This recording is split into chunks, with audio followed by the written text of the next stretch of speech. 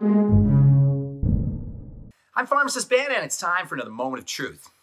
Ever since the book Feminine Forever, Extolling the Virtues of Hormone Replacement Therapy hit the shelves in the early 1960s, middle-aged, peri, and menopausal women and their OBGYNs have been clamoring over prescription estrogen as an anti-aging panacea.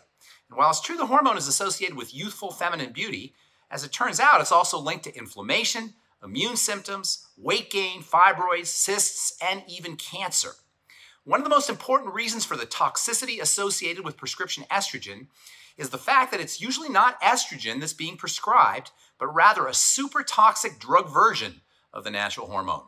That's why in the past few years, so-called bioidentical estrogen has become all the rage, and products with names like Trieste or Biest are being used by women who are smart enough to want to avoid the purely pharmaceutical stuff.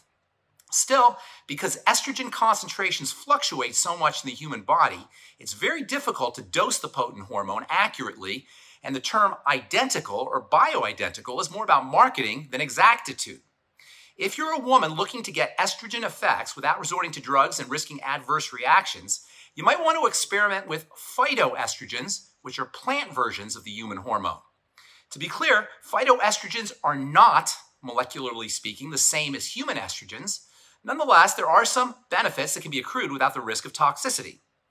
Women interested in plant estrogens should look for herbal formulas that contain yam, vitex, red clover, dong quai, licorice root, and black or blue cohosh.